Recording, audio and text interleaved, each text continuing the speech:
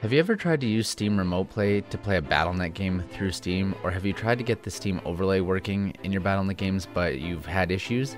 Then this is the video for you. I'm going to show you how to do that and set it all up.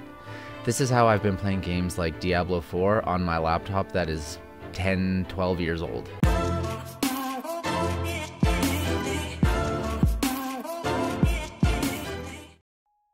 Okay, so the first thing we're going to do is start with our BattleNet app, and we're going to change some of the settings. So you have to go up here, click the BattleNet menu, go to your settings. Now in here, the first thing you want to do is on startup, make sure you have it, remember your login, email, and phone numbers, and set it to keep you logged in.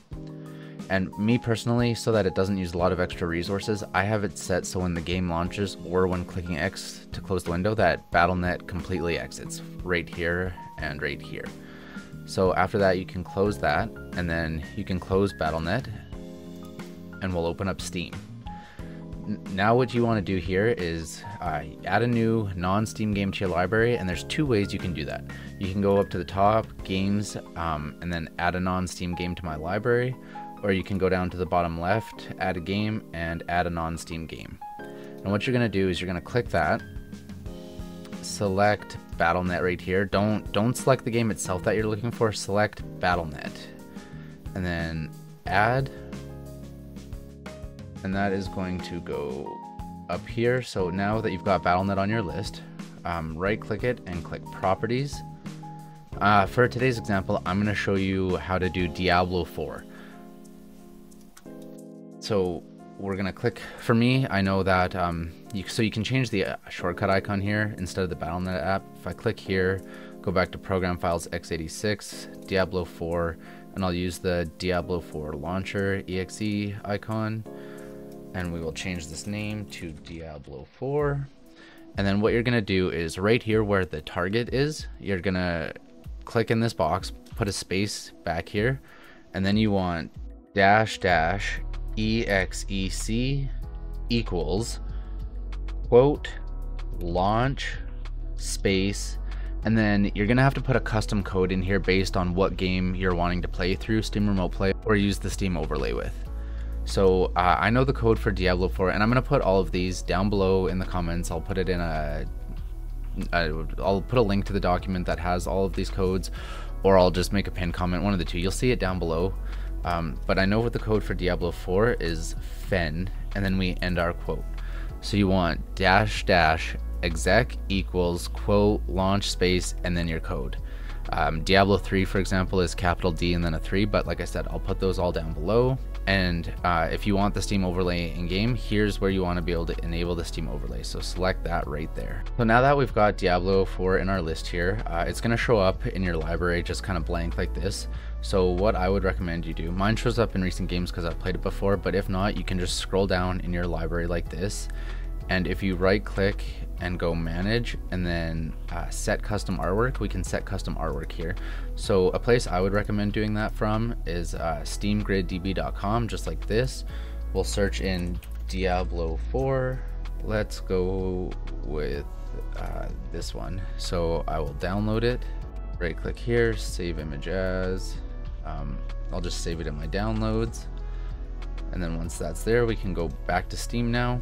Like I said, right click, manage, and go set custom artwork. We'll choose the one we just downloaded.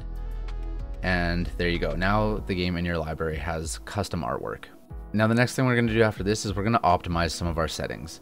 So on your host computer, you're going to want to optimize on your host and your remote computer if you're using this for remote play. So in your settings, go down to remote play. Make sure you have enable remote play on both of your devices. Now on your host device, which is the one you're going to be streaming from, you can enable advanced host options. This will allow you to have these extra options down here.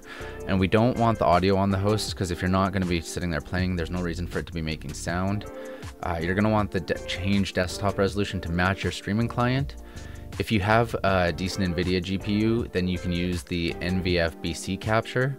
I have a 4070 Ti, so I have that turned on, and I also have enable hardware coding. So what this does is hardware encoding will use your GPU to encode, but if this is off, you're going to use your CPU.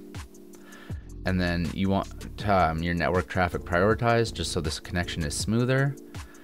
Now, if you're gonna go play remotely, like, so I play this on my laptop, 10 plus years old, like I said earlier, and on there I have enabled the advanced client options. So you go down here, you can play with the video and stereo options that you want, controller overlay, that's all personal preference, performance overlay. Now, bandwidth limit, I would set it as unlimited, which increases your latency, but if you don't have bandwidth issues, I would set it as unlimited, or you can keep it as automatic, which is recommended. Frame rate, I just have mine set as automatic as well. That'll do what's best for your system, and same with your resolution, because this is what you're going to want on your client. Now, I have an NVIDIA GPU in my laptop. It's not great because it's old, but I still have hardware decoding on. But because my device is older, I don't think it's capable of HEVC or AV1. But if you do have a newer GPU, like a 4000 series and above, I believe can do HEVC and AV1. And I think the 3000 series can do HEVC, but not AV1. And then if you have low latency networking on your client device as well, then that should help with making the connection smoother. So now I'll show you what would happen is if I'm on my laptop, you need to have Steam open on both of your devices. So I've got Steam open down here. Say I'm upstairs on my laptop with Steam open as well. And they're both enabled for remote play and logged into my account. Then I'll see the same games available. I can just click Diablo, play, and as you can see here, it's going to launch BattleNet. Sometimes on my laptop, what's going to happen is it'll either open Diablo automatically for you, or it's just going to open up the BattleNet window and you'll see there, and then you can click play on Diablo and it'll start playing on your remote device. All right, so that's everything. I hope you enjoy. I hope this tutorial helps you. I know I struggled for a bit getting my BattleNet game to work for remote play, but if you have any questions or if you're having any issues, post a comment down below or feel free to join our Discord and message me. I believe there's a link in my profile. If not, I have it elsewhere. But yeah, feel free to comment down below if you need any help, and good luck with it, and I hope it helps. Peace.